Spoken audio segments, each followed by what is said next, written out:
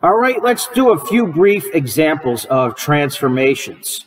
So our original function, that is going to be y equals 2 to the power of x. All right, that's going to be our original function.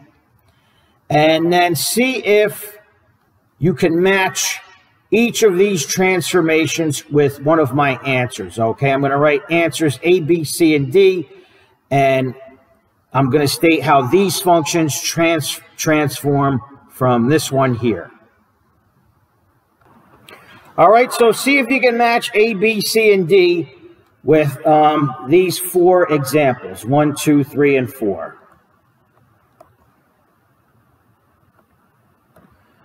All right, number 1.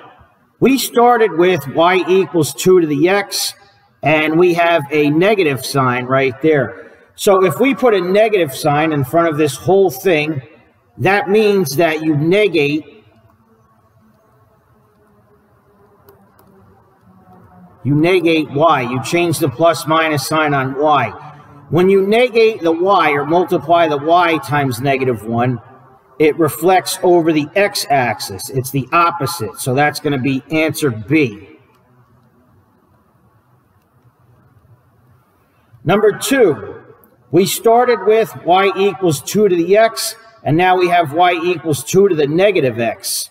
Okay, so we negated the x. In other words, we multiplied x by -1. We changed the plus minus sign on x.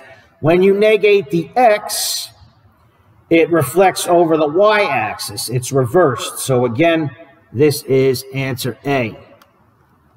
All right, so good review. When you multiply y by -1, it reflects over the x. When you multiply x by -1, it reflects over the y.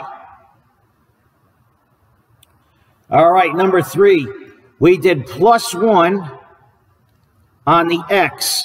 Remember, when you add to the x, it reverses. So instead of going right, I know that right is positive on the x. Instead of going right, it goes to the left when you add to the x.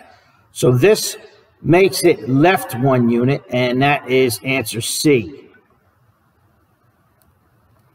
And finally, 2 to the x, and then we do -3 on the 2 to the x. That makes it go 3 units down. So that is answer D. All right, so the transformations for an exponential function, it's the same thing as we've learned in the past, even without the exponents.